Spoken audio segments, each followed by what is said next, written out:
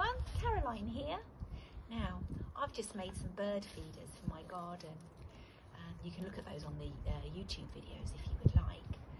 But I think we all know a song that's got some birds in it, one that we sing at school sometimes. And I found these two little birds for my song. These came off my Christmas tree, which I've taken down now. Do you know a song that's got two little birds in it? That's right, two little dickie birds. I thought I could put them here a bit like a wall.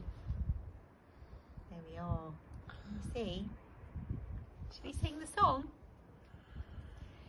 Two little dickie birds sitting on a wall. One named Peter, one named Paul. Fly away, Peter.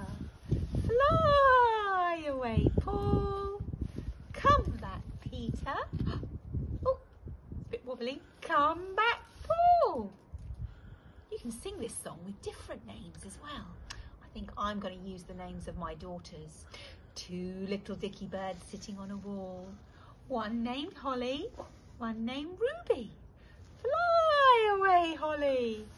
Fly away, Ruby. Come back, Holly. Come back, Ruby. Now, if you don't have birds, you can use your fingers to do the song. Or maybe you can make some birds to do the song.